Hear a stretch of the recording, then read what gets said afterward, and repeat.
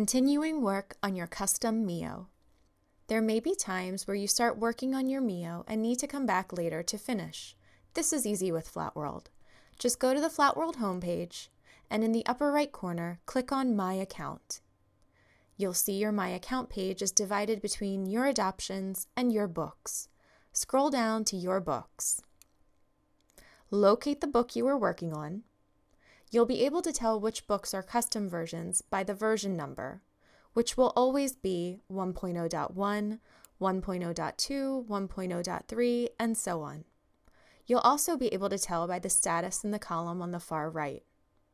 Once you've located the book you've started customizing, click on the title to bring up the menu, and select Customize this book.